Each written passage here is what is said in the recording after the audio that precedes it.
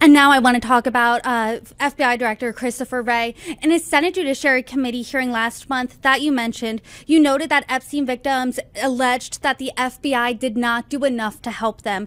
You told FBI Director Christopher Wray that, quote, "You need to right that wrong and get to the bottom of the Epstein case."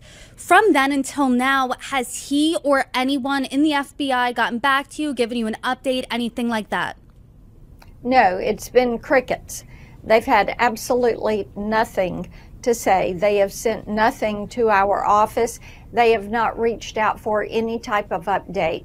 And of course, as the top Republican on the Human Rights Subcommittee, this is information that we need in order to begin this process of accountability. You know, the other thing too, it's important to understand how the sex trafficking rings are working and how they're managing to evade law enforcement.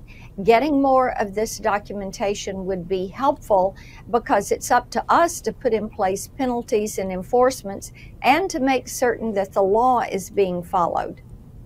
What other evidence is there that you know of? You mentioned that the FBI could be in possession of some video. Do you know that for a fact? And what does that look like? Can you provide us any more details there? The video is video that shows the comings and goings from Epstein residences.